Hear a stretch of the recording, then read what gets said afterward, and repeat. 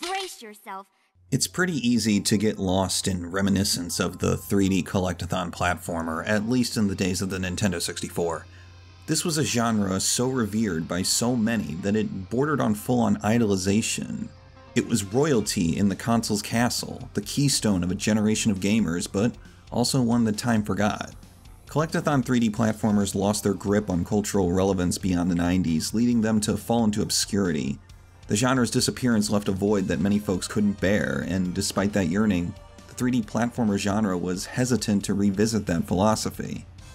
That scope of adventure was missing from the field for more than a decade, and it left many conflicted on what exactly made the collect-a-thon so important. But one of the first big releases for the genre's revival during the 2010s was a controversial one. Despite its immense financial support, it led its vocal fans to doubt their memories, and question whether this really was something worth bringing back. Maybe, just maybe, there was some baggage to this trip home. Today we're taking a look at the bizarre creature known as Yooka-Laylee, a title that was meant to revitalize an entire genre of games, but ultimately became one of the most polarizing releases in the last decade. Perhaps if we can examine it closely enough, we can see why Playtonic's project ended up the way it did, and what the future holds for the 3D collect-a-thon platformer genre. I remember first hearing of Yooka-Laylee in 2012, but when I did, it was not under that name. The project Minji-Jongo, a reference to the Banjo-Tooie boss of the same name, appeared on Twitter in September of that year, claiming to be a spiritual successor to Banjo-Tooie. It was originally going to be held by former members of Rare, and was dubbed a golden opportunity to bring attention back to collect-a-thon platformers of the Nintendo 64 years. It was an exciting prospect for everyone involved, and as a fan of the Banjo-Kazooie series, I was definitely interested.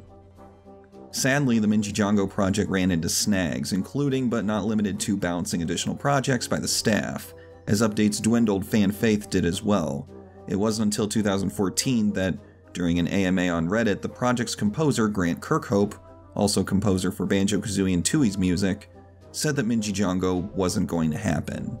There was supposedly a pub meeting where demo levels and character designs were discussed, but it simply wasn't enough to keep development momentum going.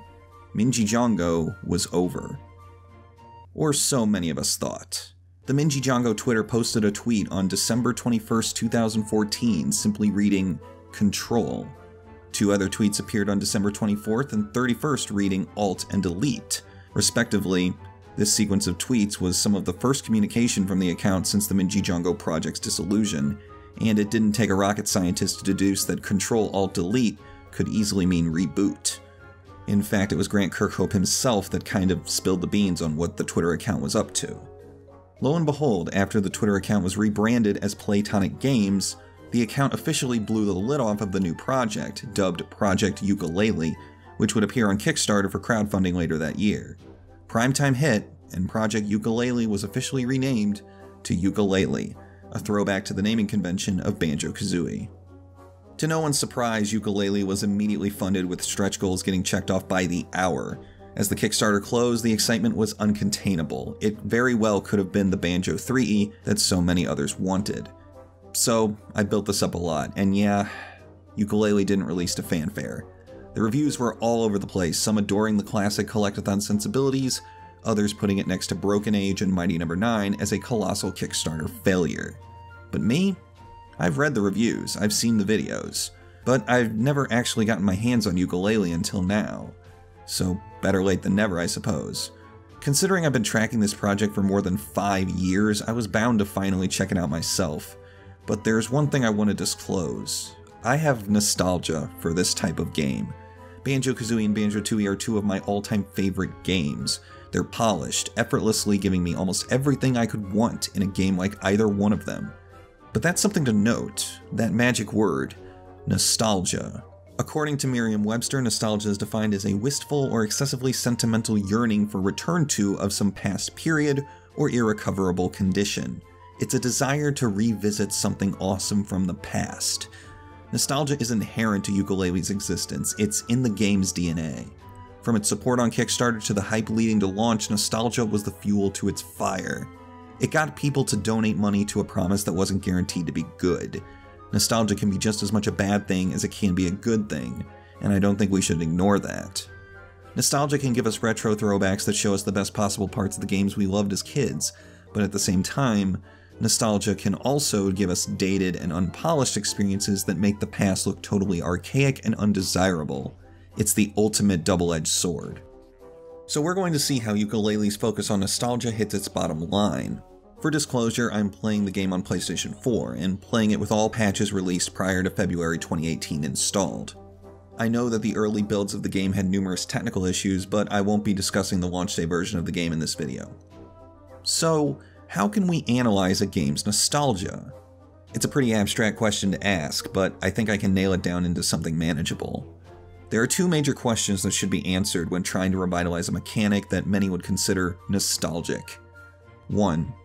What about this mechanic made it exciting and interesting when it was used in the past? And 2. What about this mechanic made it eventually lose prevalence and fall out of favor? The first question is probably the easiest to answer of the two, because the demand for a nostalgia-driven idea is usually displayed the loudest. As they say, absence makes the heart grow fonder, and the lack of prevalence of a game design concept is likely going to make the player reminiscent, even if that reminiscence is influenced by rose-colored glasses. Understanding why Banjo-Kazooie and 3D platformers like it were so treasured by fans comes down to the game's design, the fundamental elements of what make a collect-a-thon. There are many different concepts working simultaneously in the best examples of the genre, but I'll stick to Banjo-Kazooie for the time being since it's the most relevant, and Yooka-Laylee was considered to be a spiritual successor to the game during its Kickstarter. Banjo-Kazooie's design may seem to be typical when it comes to 3D platformers, but it was the game's focus on three major elements that gave it such a powerful place in the gaming landscape: puzzles, collectibles, and exploration. I'll take a look at each of these elements within the context of Banjo-Kazooie, and perhaps they will show why collect-a-thons made such a grand mark for games. The puzzles in Banjo-Kazooie were key to the challenges, as solving them gave players an invigorating sense of accomplishment. The puzzles were also not limited to simply solving a riddle or answering a question. Sometimes they demanded a well-timed platforming feat, which combines understanding a level's features and how they can be used, with understanding Banjo and Kazooie's movesets and how they can be implemented. Puzzles could actually be considered procedures, or understanding an algorithm of the moves in combination with the levels themselves. For example, it was fun discovering how lit windows can be broken in Mad Monster Mansion to find hidden rooms in the house. Discovery in general is very satisfying, and that satisfaction is why puzzles are so widely used in video games, even if the game is a platformer and not a straight-up puzzle game. They are overcoming an obstacle, a challenge, and it gives the player a good feeling of accomplishment, which helps raise their morale and skill building, and makes progression through the game all the more enticing to them.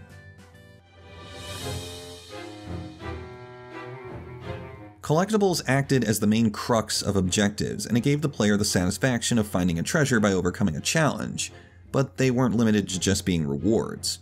More common collectibles in Banjo-Kazooie, specifically the notes, eggs, and feathers, were ways to populate a world while simultaneously creating paths for the player to navigate. Even if they were filled to capacity on eggs and feathers, the player could still understand that the area is meant to be traversed simply by seeing the eggs and feathers location. The Jiggies acted as the major collectibles of Banjo-Kazooie, so anytime a Jiggy's location is discovered, the player knows that there's to be a challenge to overcome within the immediate area. Overall, collectibles manage to fill a world and give it a sense of breadth and density, while also providing explicit reward for overcoming a challenge. Together, puzzles and collectibles fuel the third pillar of the collect-a-thon genre's design: exploration. As far back as Super Mario 64, discovery was an extremely important element to making a compelling 3D platformer. Simply wandering around and playing with the navigational moveset could lead to buried treasure, whether intentional or not. The collectibles, as already stated, serve the purpose of leading the player in a particular direction, while also signifying when a challenge is meant to be discovered. Puzzles add that additional layer of introspection, encouraging a player to wander and discover solutions within their grasp. Some of my best gaming memories come from exploring levels in both Banjo-Kazooie and Banjo-Tooie, finding hidden items and new puzzles to solve. Ultimately, the importance comes from the player's own curiosity, which exploration circulates entirely. So let's see if Yooka-Laylee uses each of these three pillars to structure itself as a collect-a-thon. Yooka-Laylee's focus on puzzles isn't particularly deep, but then again the original Banjo-Kazooie's wasn't either. Compared to many other 3D platformers of the era, Banjo-Kazooie's toolbox was actually quite small, and I'd argue that Yooka-Laylee's is just as minimalist.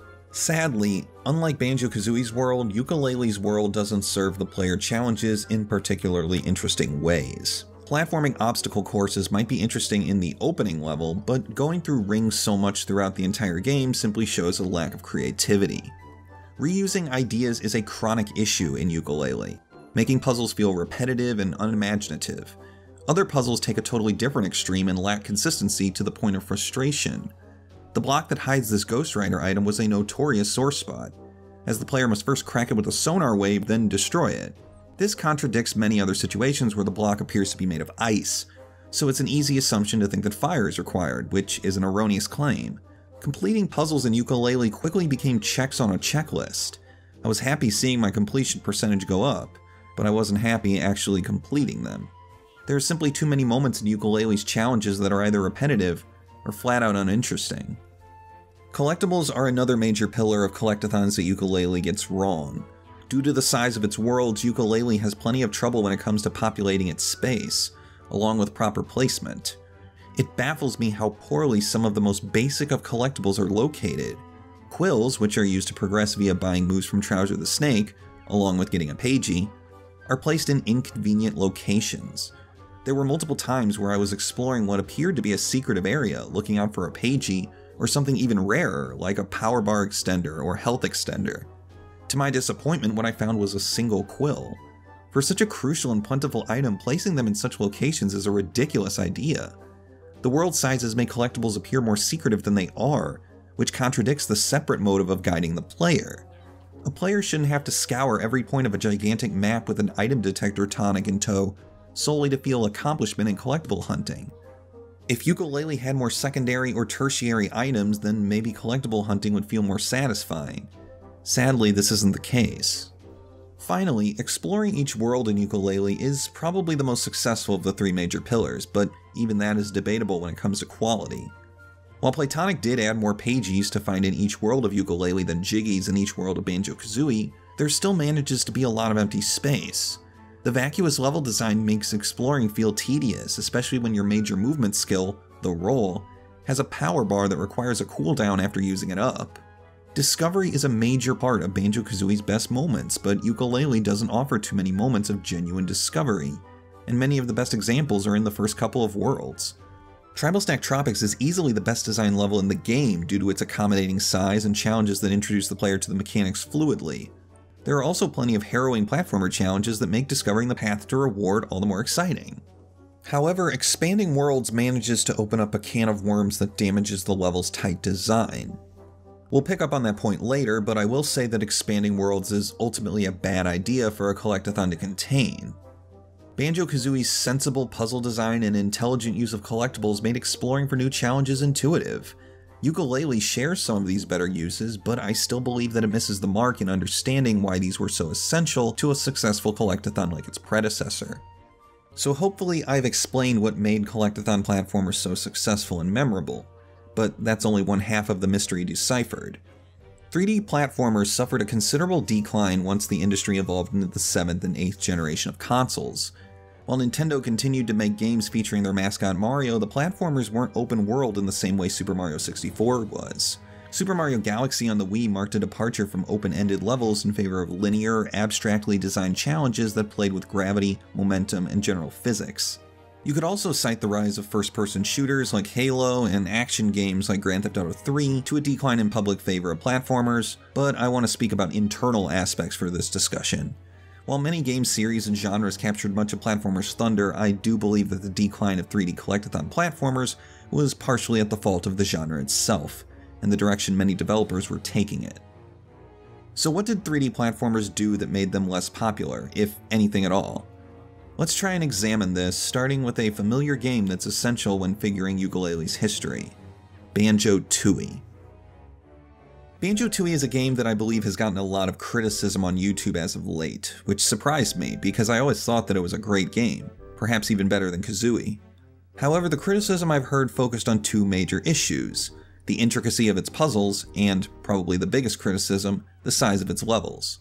Banjo-Tooie was designed to be expansive, with levels being interconnected both in individual puzzles and in physical secret passageways.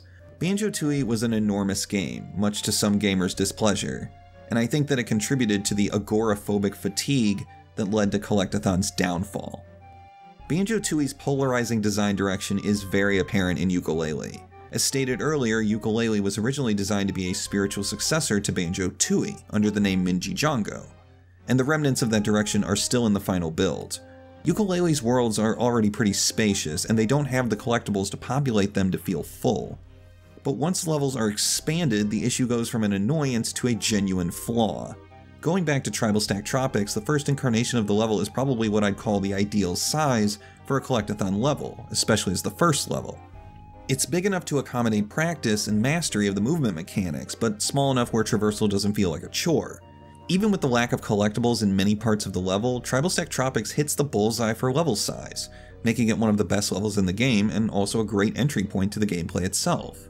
However, once you expand the level, things simply get too spacious. Tribal Stack Tropics' multi-tiered monument, cliffside up to Rampo, mountain path to the gem for Shovel Knight, the path to Nimbo, along with other smaller challenges, all populate the level in poor density, in almost scattered patterns. Many of these involve scaling a tower and completing a simple puzzle or fighting a weak enemy. Other levels like Capital Casino, and definitely Galleon Galaxy, suffer from their stage size, making areas too big and empty to hold the player's interest. Large game worlds have recently gotten plenty of backlash with their size feeling unaccommodating for both navigation and integrating interesting objectives, as seen in games like Assassin's Creed. So it was simply inevitable that Yooka-Laylee's design would ultimately be maligned. Compare this to how Banjo-Tooie manages its world size. Banjo-Tooie had multi-step puzzles to solve and constant backtracking to try out new skills in other contexts, but the puzzle's complexity are what made the worlds feel interconnected, as if they are all operating together in real time. This is actually a good transition into another trend that Yooka-Laylee mishandles, keeping challenges fresh and interesting. Banjo-Kazooie had the advantage of being one of the first big collect-a-thons to focus on exploration and puzzle solving, which makes its limited moveset for the titular duo all the more impressive. The levels accommodated the moveset with puzzles that almost always focused on the environment, which helped keep things fresh and exciting for the player. Even when the player was doing the exact same thing multiple times, the challenges still felt interesting thanks to environmental variety and framing. Banjo-Tooie changed the course and delivered multi-layered puzzle solutions and interconnected worlds.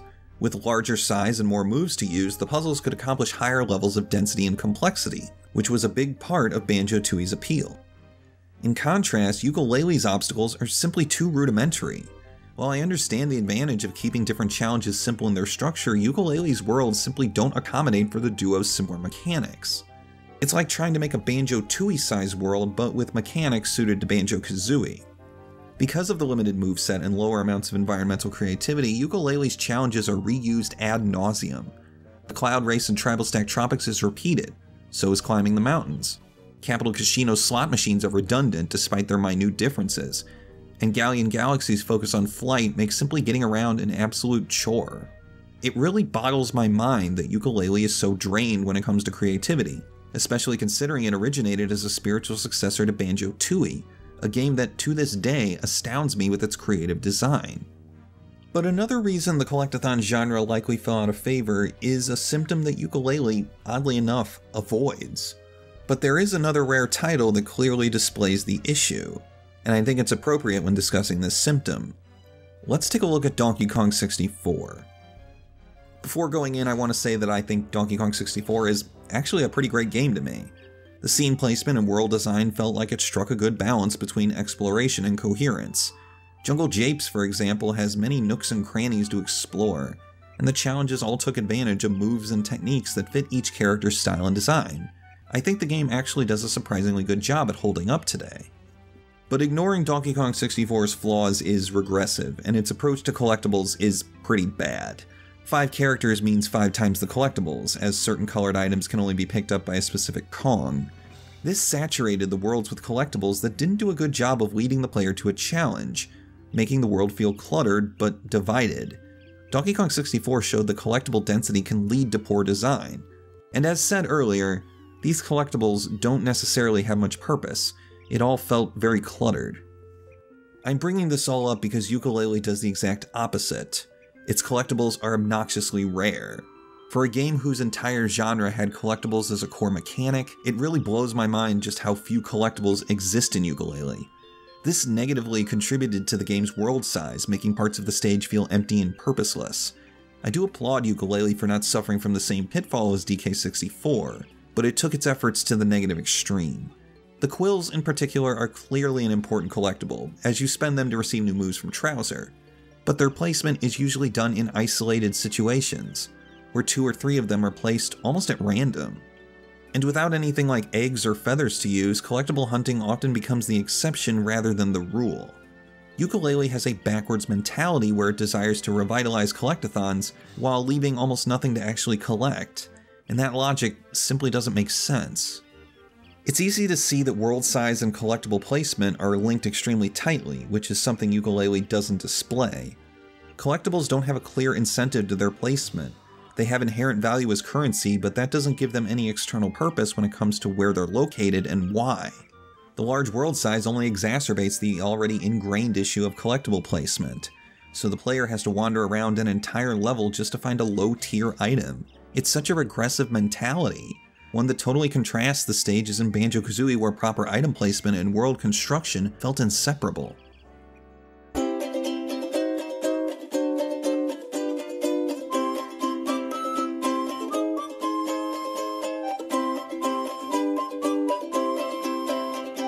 As I said in my video on Banjo-Kazooie Nuts and Bolts, I do believe that Yooka-Laylee's creation, along with the creation of other collect-a-thon games like A Hat in Time, were driven by the same levels of nostalgia. The disrespect and ignorance that Nuts and Bolts had toward collect-a-thons, intentional or otherwise, drove many longtime fans of the genre to speak up, and yearn for games like Banjo-Kazooie loudly and publicly. When the demand is so apparent, developers don't feel like making these kinds of games is a big risk, so they appear without as much hesitation. Playtonic were eager to get back in the field and make the kinds of games their staff built their success on, and I can't help but appreciate that enthusiasm. But I think Yooka-Laylee overlooked why people liked collect-a-thons in the first place, and the final product definitely makes this obvious. Sure, you have the colorful art direction and quirky soundtrack, but you need to preserve the gameplay's appeal first and foremost. Banjo-Kazooie felt like an adventure, one where there was no downtime to distract and bore the player. It felt deliberate, like there was a method to its madness, and over time, Banjo-Kazooie retained its iconic status because of the developer's deliberation when designing it. But Yooka-Laylee's design components just feel at odds with themselves, and I can't help but be disappointed by that. There are so many misinterpretations of the genre's appeal throughout the game. Bad design shouldn't be celebrated, even in the course of nostalgia, and simply brushing off criticism of these design directions in the name of retro sensibilities is only going to hinder the genre's second wind. It's something that will ultimately lead to missing the mark. Nostalgia is pretty inescapable in the gaming landscape. I'll openly admit that some of my favorite games are cruxed by nostalgia, like Sonic 3 and Knuckles on the Sega Genesis, a game that has since become more criticized now than it ever was when I was a kid. But despite my love of the game, I do think that there are other games that improve on what Sonic 3 and Knuckles did. Freedom Planet is a good example of this. It has more fluid movement, more streamlined level design, and an overall better sense of pacing. It's why I believe Freedom Planet to be such a success, even though most of its positive reception was likely driven by nostalgia for the older Sonic games. It's not easy to keep old ideas from feeling dated, so I do give Playtonic credit for stepping up to the plate and trying their hand at revitalizing what is now an uncommon gameplay style for a modern audience. But at the same time, I can't confidently say that Yooka-Laylee is a successful interpretation of that style. There's a lot to learn from the past, but without that introspection and context of the genre's downfall, there's no way to build on it. I'm hoping Playtonic gives the genre another go, because criticisms aside, Yooka-Laylee isn't the dumpster fire some online personalities have claimed it to be. Even more so, I'm hoping Yooka-Laylee's mediocre quality is a learning experience for Playtonic, one that will springboard toward their success in the future. I want to see them improve, and I want to see them deliver another game that makes Yooka-Laylee's problems look like bitter memories, but without attentively studying why collect-a-thons were great, along with why they disappeared. The studio is going to be seeing the entire genre through nostalgia goggles, and in the end, I expect much more from them than that.